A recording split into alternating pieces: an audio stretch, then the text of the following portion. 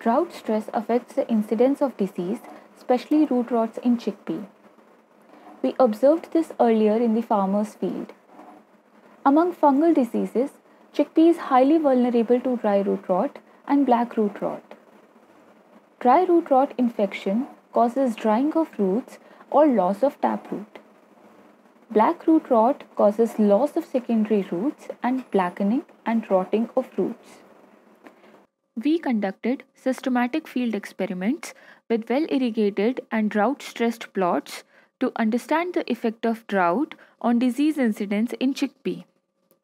This is a well-irrigated plot. The plots are frequently irrigated to maintain the proper growth of the plants.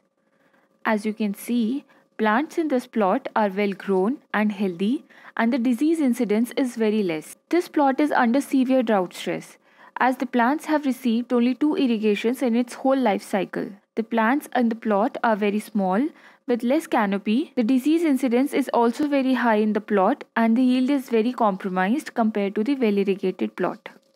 We observed increased incidence of dry root rot and black root rot in plant field experiment.